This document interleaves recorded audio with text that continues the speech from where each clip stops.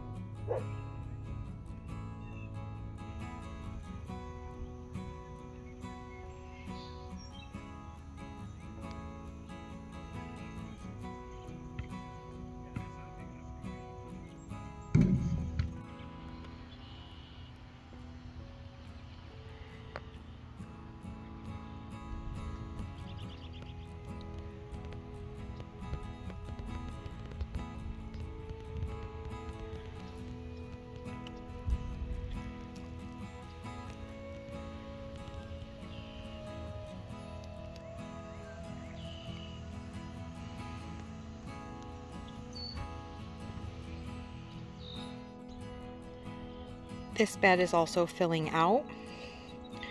I have the pink creeping phlox that is blooming, a peony in the corner there.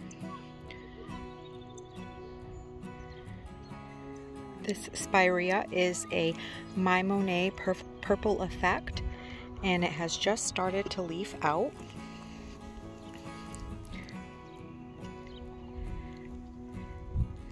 My Asiatic lilies are starting to leaf out as well.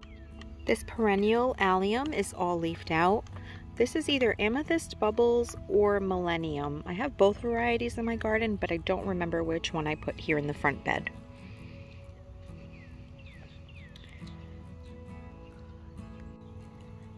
This rose is also all leafed out, and I actually have one a little bit further down in the bed that's doing amazing.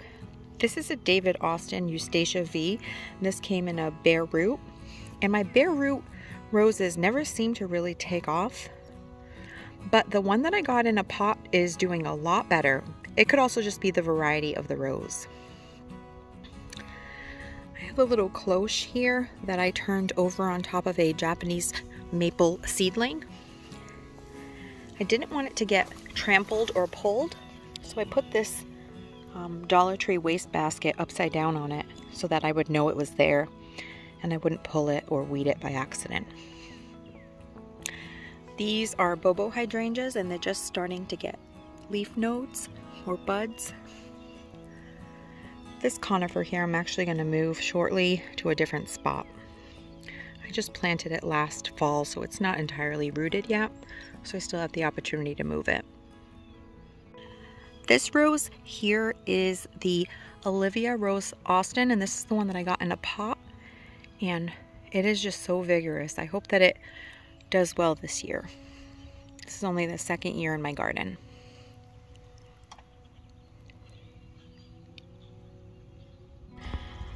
The bed I was just filming in, this is it when you come down the driveway.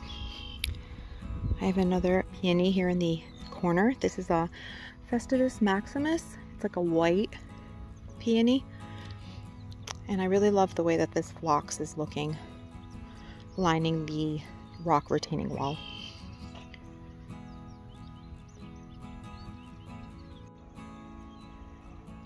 This Japanese maple was also pruned last week, and this is an ornamental dwarf red variety.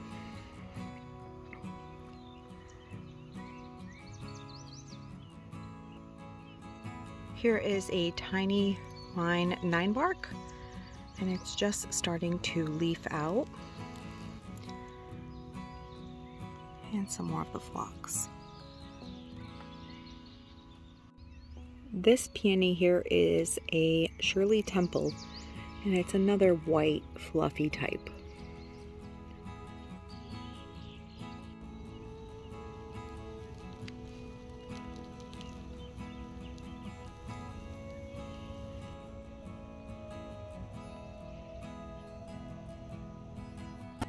These two Japanese maples are our first Japanese maples in our garden, and they are Bloodgood variety. There's two. There's one here and another there. And just recently we planted 3 ivory halo dogwood shrubs, red twig dogwood. We're going to eventually think about connecting these 2 maple trees and make like an island bed here with the dogwood in the middle. And maybe add a couple more things like ornamental grass and so forth.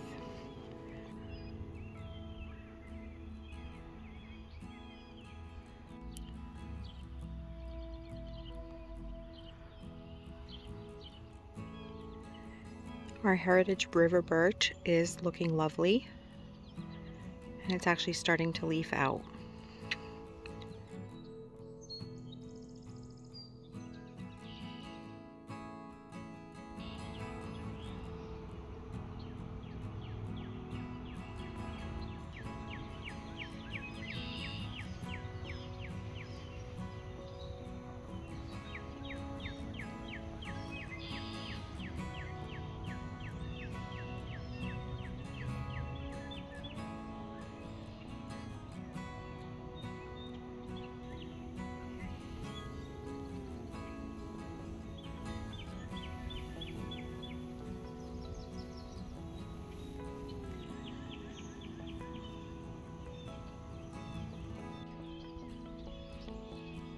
I have another flush of daffodils going on over here. These are called precocious, and these are my first season with these.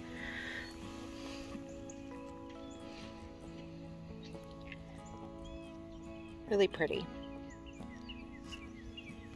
I planted these a little bit different than the other clusters that I have around the garden.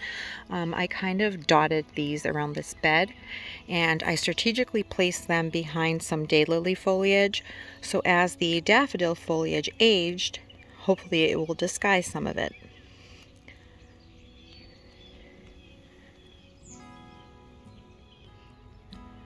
I have another My Monet Purple Effect Weigela here that is also beginning to leaf out, as well as this Japanese maple. I love the way that sedum looks when it first emerges in this perfectly little round clump.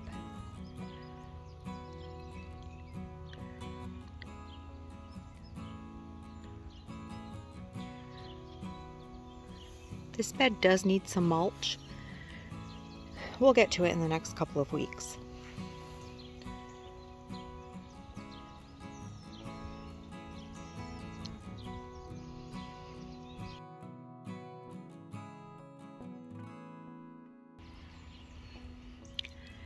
And this carex looks like it could use a cutback.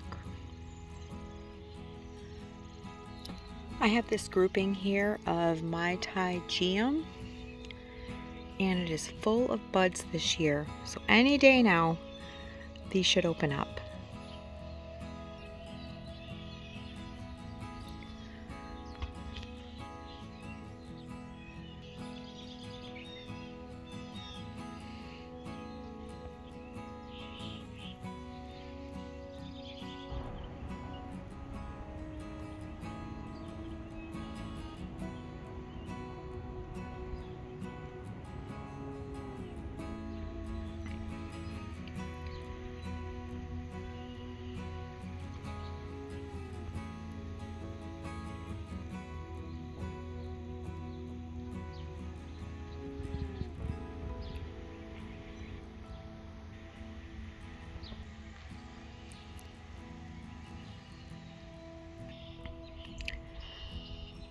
The Magnolia has now dropped all of its blooms, and it's beginning to leaf out.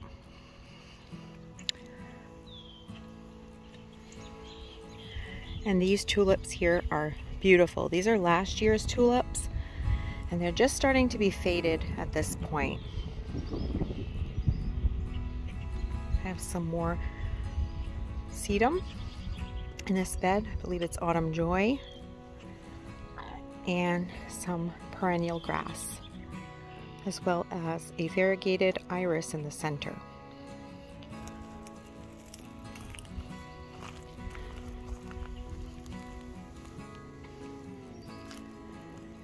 I have some astilbe that I have dotted along the edge, and it'll get shaded as the canopy from the Magnolia fills in.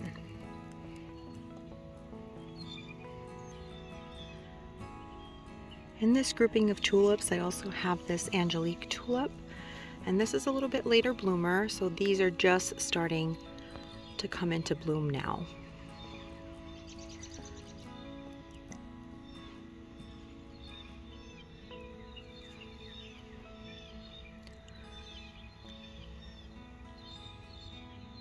My stonecrop Angelina has started to fill out even more, and I love the way that it looks creeping over the block here, the cobblestone. In the corner there, I have a quick fire hydrangea that's also leafing out.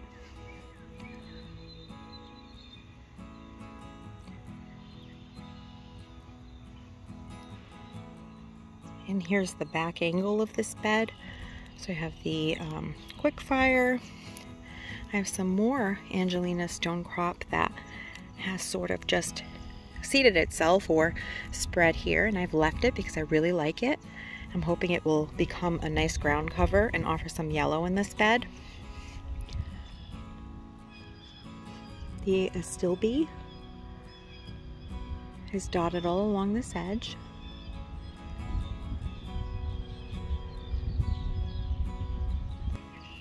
Here at the bottom of the trellis, I have two clematis. This is its second year, so it's still only a baby, and a Zephyrin Druin rose right in the center that I just added this year. I actually found it at Lowe's for $9.98, which was amazing.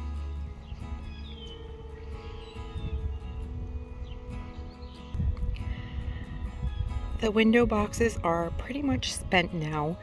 Only a couple of blooms to go, but the pots are all budded and ready to put on the next show.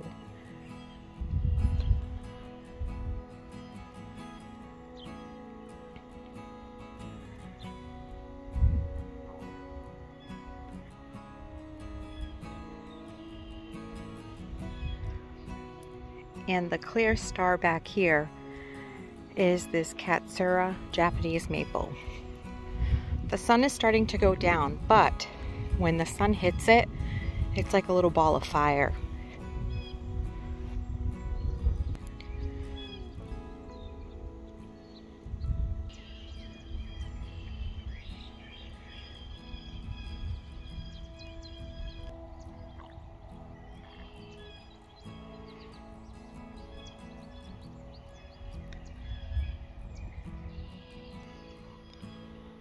The limelight hydrangea back here are also leafing out.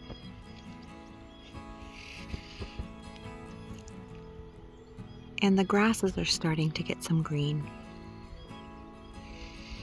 These are Hamlin grass.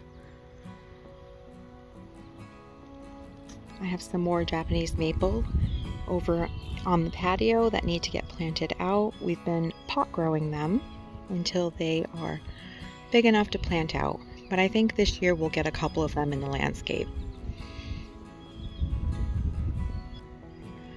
I love the way that this terracotta bowl is looking with some more of this Angelina sedum, some hens and chicks.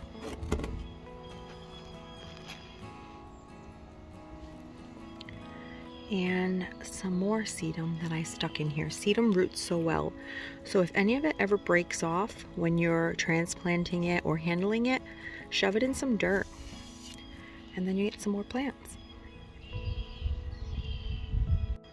This is my Orange Dream Japanese maple, and it has the most beautiful yellow color in the spring.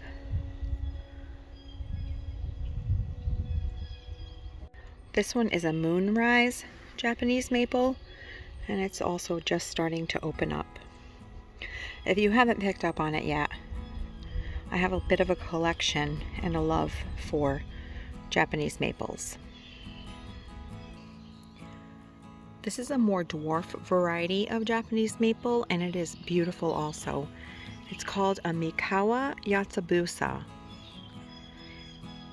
And it has this beautiful layering effect of foliage. It's stunning. In this back garden bed, there are a couple of things also in bloom.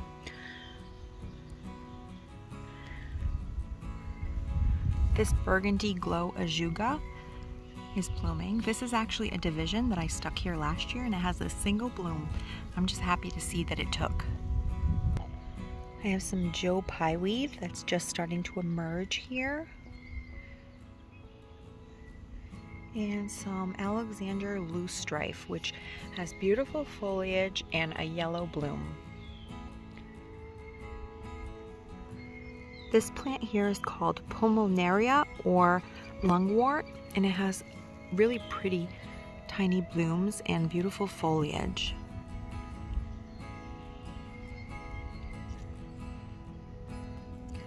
Look at the variation in color of the blooms. Pinks and purples. I'll see if I can look up the variety, and if I can, I will pop it up on the screen. This is a Magnolia Ann, and it's just now at the end of its bloom.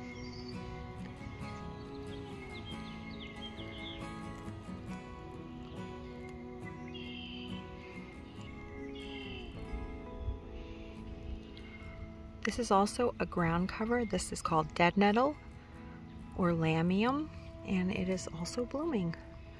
I find a lot of the ground cover to bloom in spring. I don't know if there are any ground cover that bloom in summer.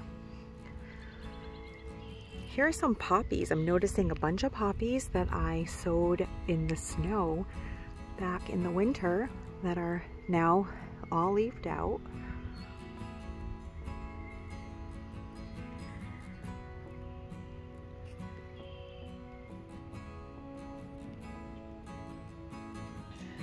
This dogwood has also leafed out. This is the second season in this spot. It was in a really windy spot, so I had a hard time kind of getting going, but it's doing okay now.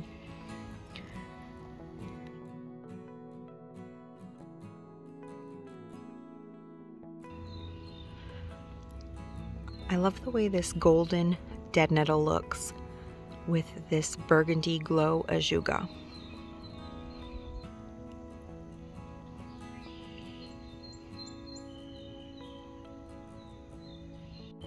The hellebore are all flushed out. I gave it a trim and some fertilizer a couple months ago, and it responded well. I have some iris in the back. That is a purple iris, Japanese iris. And here is my other hellebore. These go for a really long time, and they look really nice for quite a while.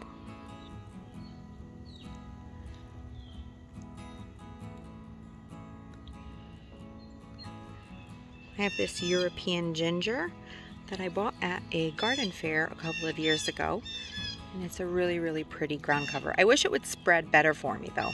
It doesn't spread too aggressively. Some people say it is, but not for me.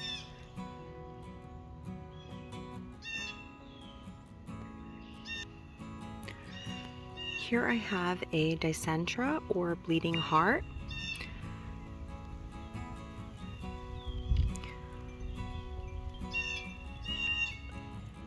I have a Brennera. It's blooming. This is a supposed to be a really large leaf variety, but the leaves never really get large for me. I'm not sure why. If anyone knows, I would love to know. This Geranium macrorhizae is looking beautiful.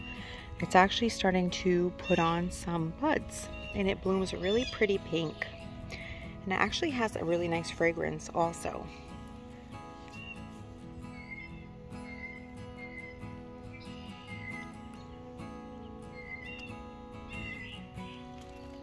I have some more bleeding heart over here.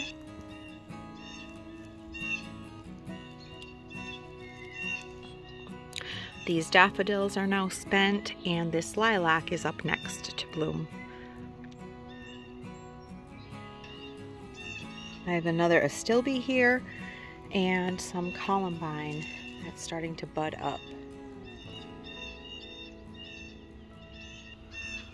The Solomon seal has come up, as well as some sensitive fern here in the corner.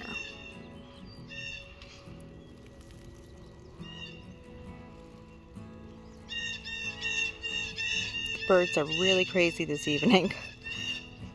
Very vocal. Here's another ground cover. This one is called Chocolate Chip Ajuga. And it's also in bloom. And some daffodil foliage. This is a woodland bed. Eastern redbud, all budded up. Well, this is actually what's considered its bloom. And then the foliage emerges.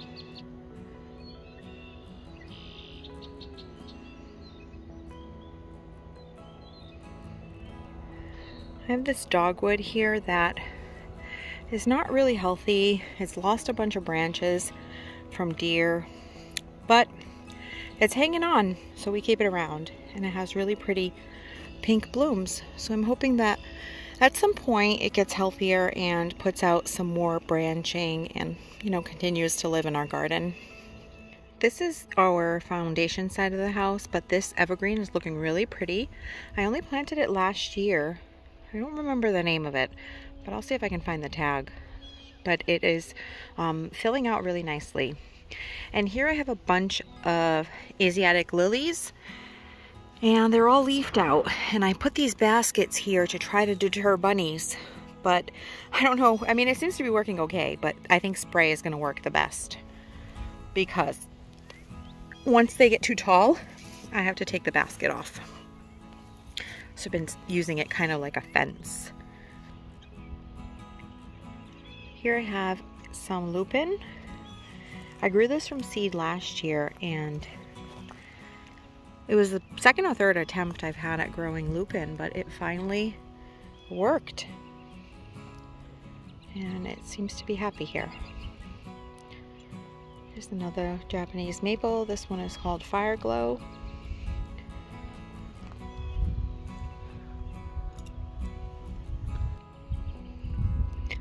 Iris. And my candy corn Spirea in the front here with some more lupin.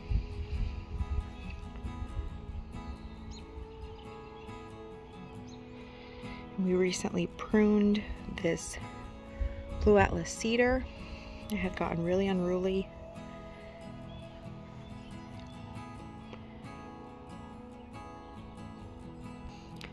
The echinacea and the phlox is all leafed out, and the star of the spring show in this bed is this Semfall Spirea. I cut this back by half last year, so it's a little smaller this year, but it needs size control, and it's a beautiful shrub.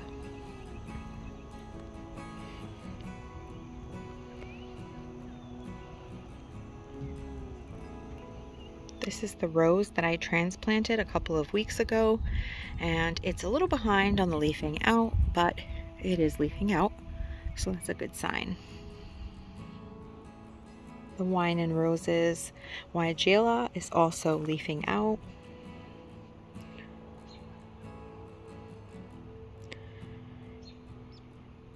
And this Norway spruce is putting out its spring growth.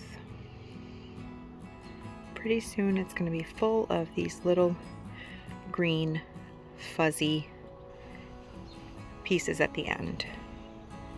It's actually really pretty evergreen.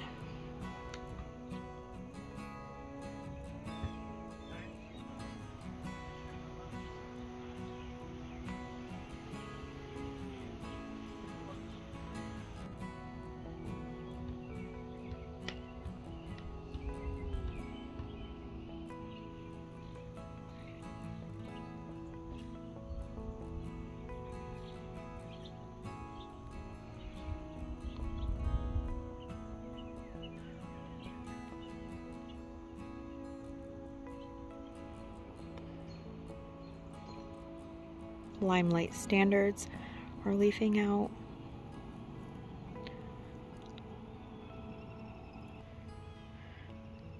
These front wall daffodils are pretty much spent now. I had Ice King and Ice Follies, but these two groupings at the end here are called Cheerful or Cheerfulness, and they are now in bloom. They're really pretty multiple bloom daffodil. Some are this pretty cream color with yellow centers, and some are this buttery yellow. And they look really, really pretty with the purple phlox. That's also now in bloom. Thanks for coming along on this second spring tour, and I'll catch you in the next one.